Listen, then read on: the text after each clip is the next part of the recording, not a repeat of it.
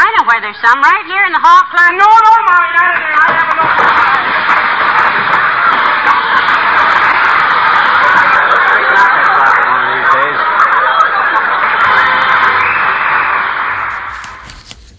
Hi, and welcome back. Today on the bench is an Eico or Eico 369 FM sweep generator.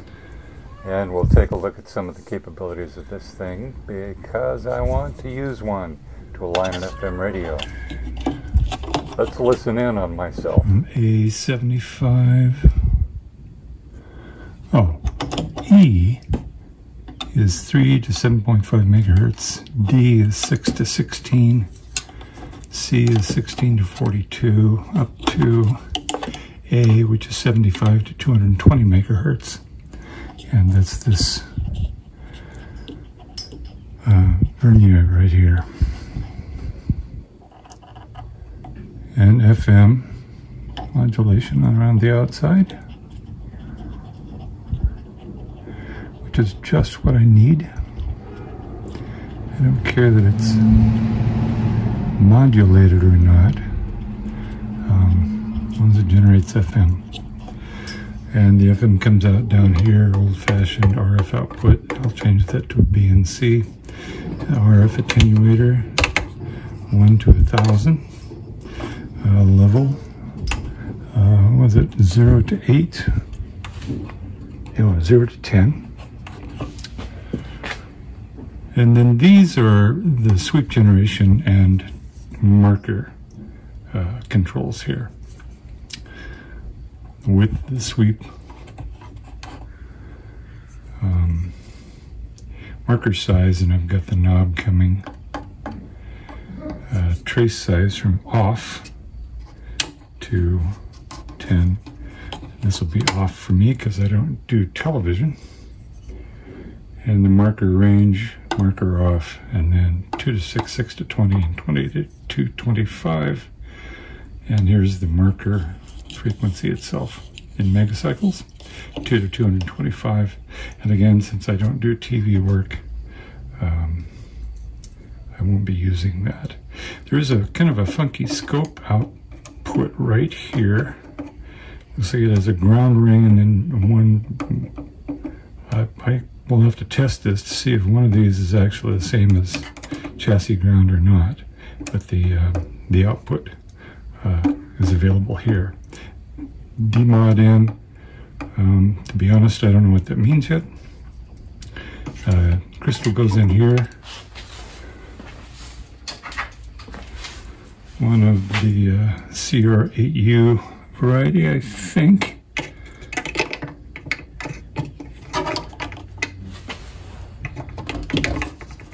Yes.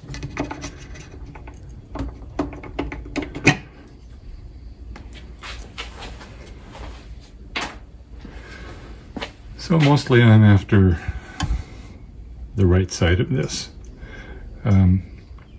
Just because I want to do some FM work in the future. I am not very well set up to do FM right now. So that's the front. Let's take a look at what's inside. Back is very straightforward.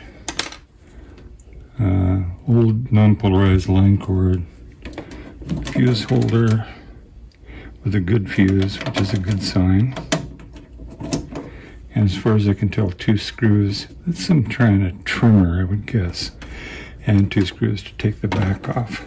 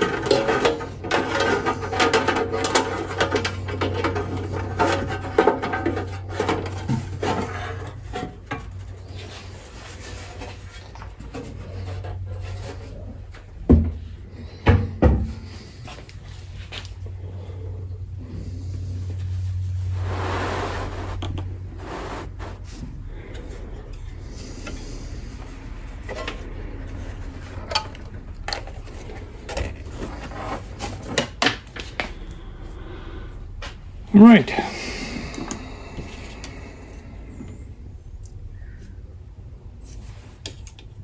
Yeah, looks like it has a full tube complement. There's one under here. Power transformer.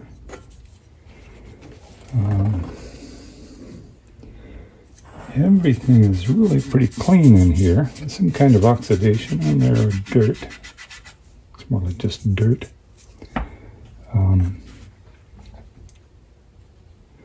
So this is the sweep markers section here, with the tube in place. This is the primary oscillator section here. Oh, another tube hidden up under there.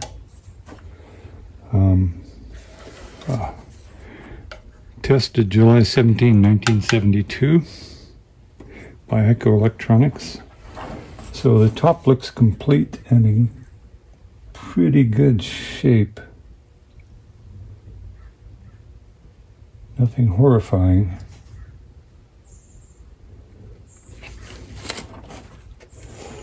Let's turn it over.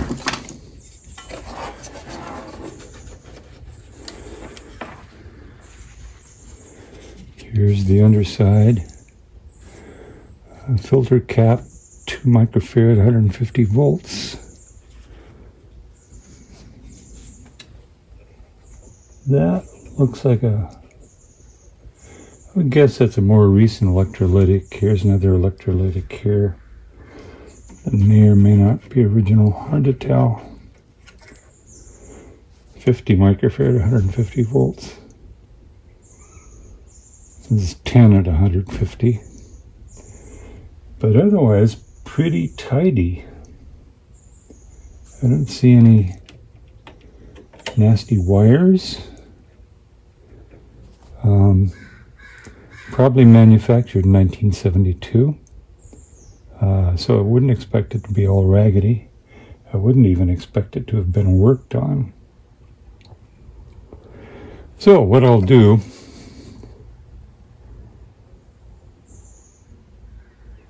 is, just to be on the safe side, and because I'm just not a chance taker, I will replace these 3 electrolytics. I will measure all the resistors. I won't bother with the mica caps. They almost never fail.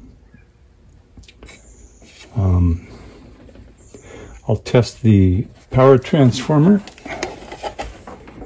Make sure its windings are in good shape. I'll test the tubes. That's another cap.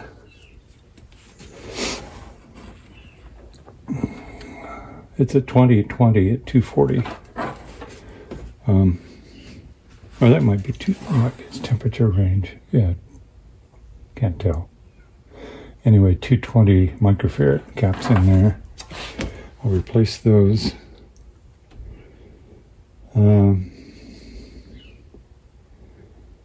It's nice and clean. There are a couple of components I don't recognize here.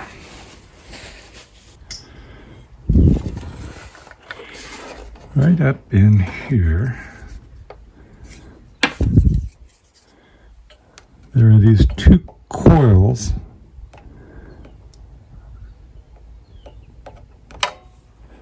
or appear to be coils.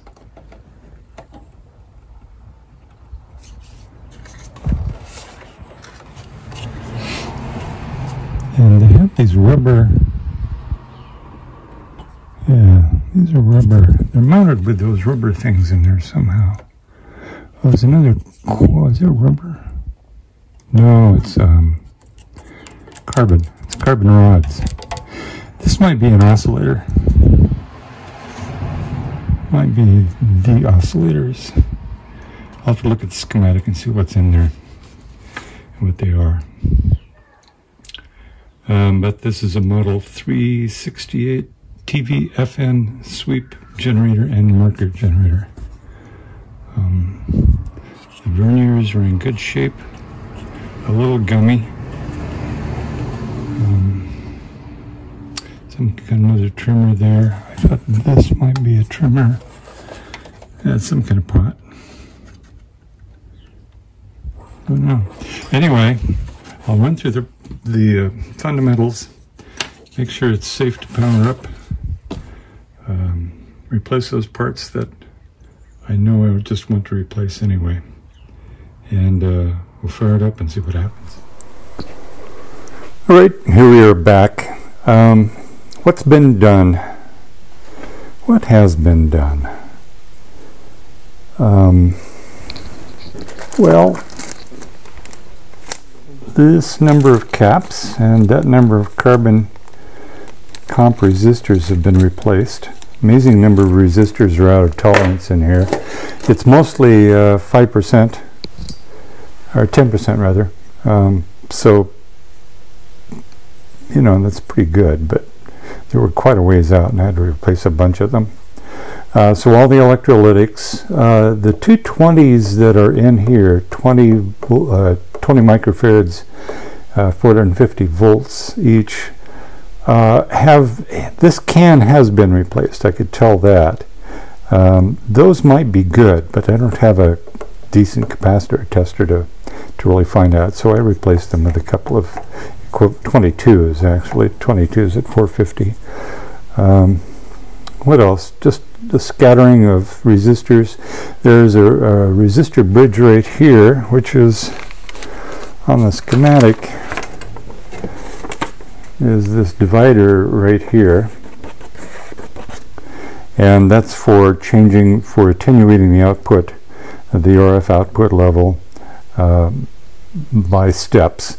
And every one of these guys, they're 56 on one, 47, 56, 56, and then 470, 470, and 470, and every one of them is out of whack.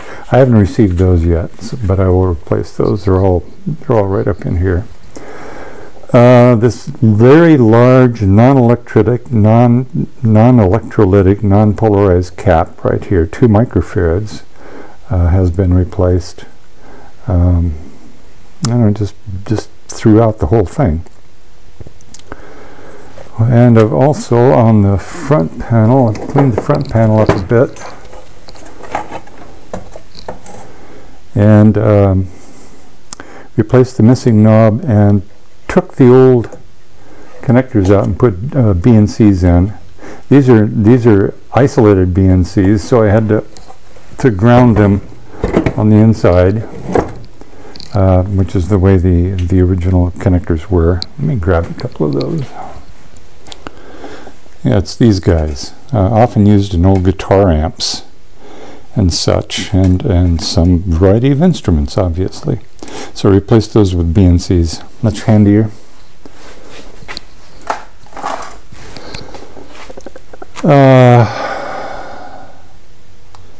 What else? I've got all the tubes out except these guys. I'm going to power it up, bring it up on the variac and the Tipton device very slowly without any tubes in it, just to make sure the B plus is good and that the heater voltage is where it should be. So I'll do that right now. I'll arrange a camera so you can see the Tipton device and the unit under test perhaps at the same time. Oh, by the way, all the orange marks on the schematic are replaced. The green one's tested okay.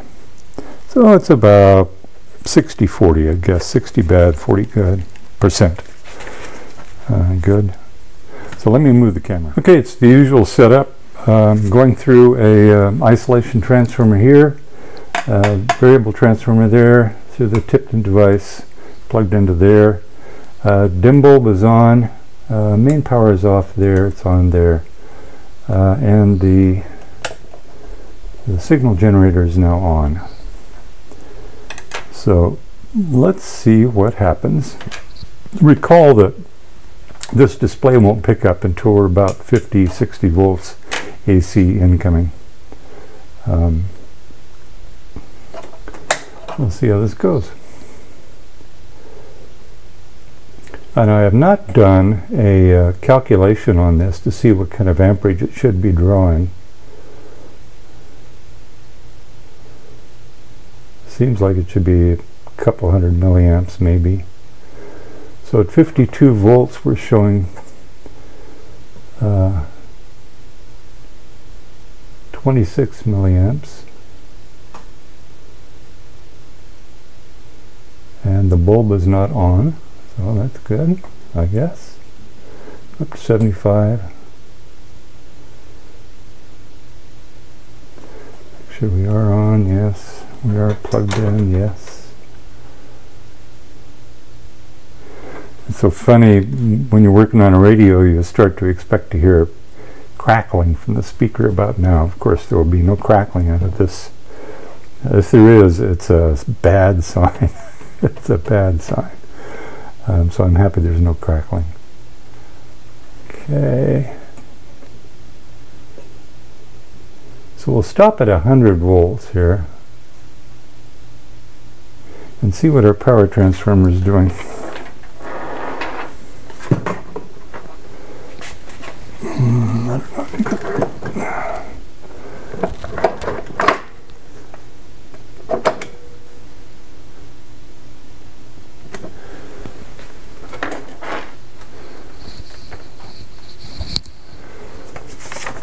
Okay, we should be getting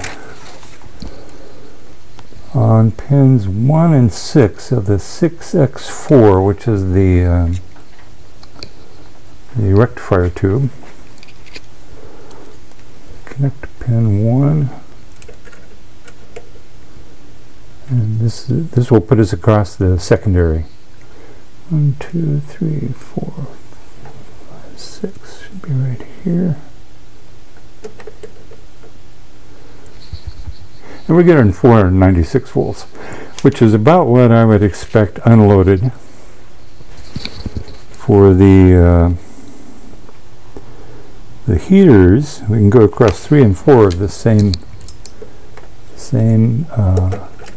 tube. 3 and 4, we should start to see some heater voltage, 5.7. So it looks like we've got heater voltage and we've got secondary, or B+. Let's run it up to 120.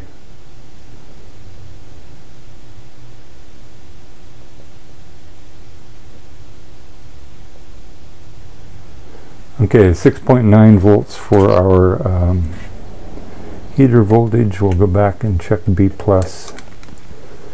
Again, 1 and 6.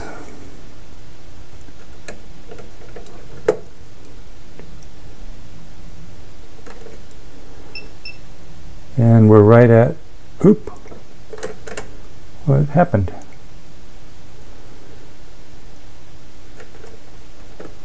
Oh, right, okay. 595 volts. Again, no tubes in it, so it's unloaded.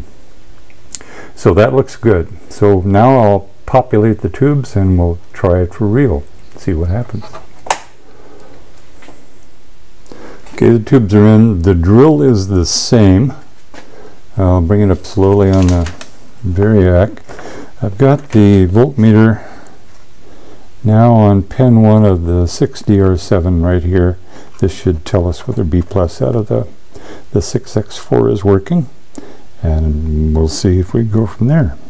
I don't know if you saw that or not. Anyway, voltmeter's right here on this pin. And it's on DC, because that should be DC now. Make sure this is still on. It is. Turn that on. 0 volts. Bring it up.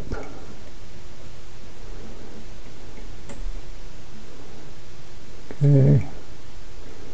Tipped in device is on. 57, 58 volts. 165 milliamps. Not bad. Not scary. Should be okay. No B+ yet. It's starting to climb now. At 70 volts, it's climbing to 21, 37, 55, 68, 86, 99, 100, 130, 147.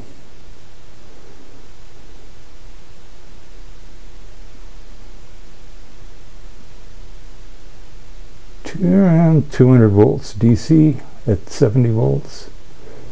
So we'll go up. Dim bulb is not on. That's good.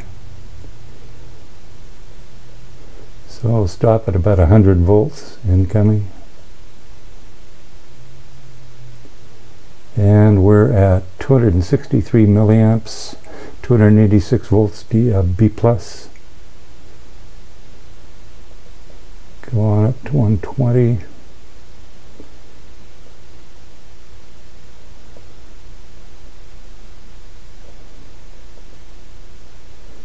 $320 milliamps. This will stop right there. 337 volts B plus. We check the voltage chart here. Pin 1 of 6DR7 should be 350 volts. So it's a little low. Kind of surprising. Okay. I'll have to look at that later. So it's not burning up. It's not melting down. The dim bulb is not lit. I'll switch to full power. Reduce the voltage. Should reduce the voltage before I switch to full power. Okay, and at 116 volts full power, we've got 342 as opposed to the listed 350, and that's close enough for this shop. All right. Gee, the big question is it putting out any signal? Let me get rearranged so I can tap into the RF out here, and we'll see. Okay, here's the setup. Oh, and the neon bulb is working. That's good. I've got this set to RF range of 3 to 7.5 megahertz right here. This is the frequency selector. Those have to this. I'll do another video on calibrating this because these should be lined up differently than they are, and there's a process to do that. But I've got the marker off, the sweep width to 0, trace size is 0, so that none of this whole half right here has to do with television, and except for the sweep. Actually, just the marker and trace have to do with television. The sweep and the RF level and the RF attenuator will of course have to do with what we'll do for this FM radio. So then down here I've got a 0.05 microfarad cap. That's my scope probe, and the scope is grounded to the shield of the BNC connector. So what I will do is move the camera to the oscilloscope, and we'll slowly turn this up and see if we get a signal. On the scope, get that out of the way. We're on channel 1 mode, AC coupled. This is the input. We've got, what are we set at? I can't see it. 1 second, need more light. Not bad. 0.2 on the time division, so we can look it up. This is only a 20 megahertz oscilloscope, so it won't read nearly as high as this signal generator should output, but it'll get us in the ballpark on the low end. And 20 millivolts per division vertically. So let's see what happens if we raise the RF level. Tracer is still on. Still drawing 326 milliamps.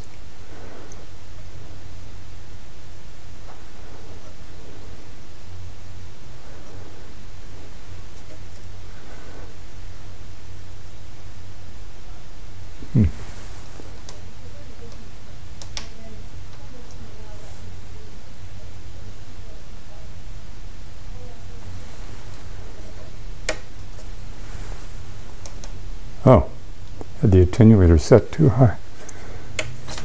Ah, rats. And I unplugged the scope.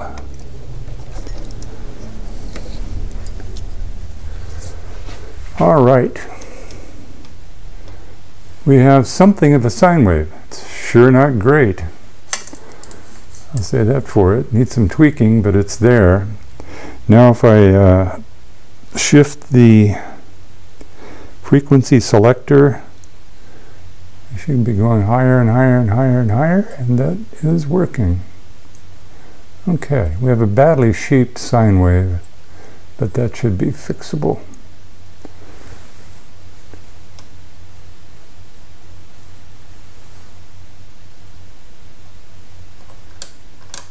Oops, there. Yeah, so I'm shifting the band switch up now. We're in the 16 to 42 megahertz range. And that's just the upper limit of what this scope can look at.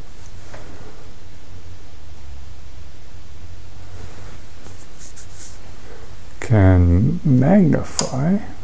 Yeah, so it's there. All right. Well, that's actually not a bad looking sine wave up there.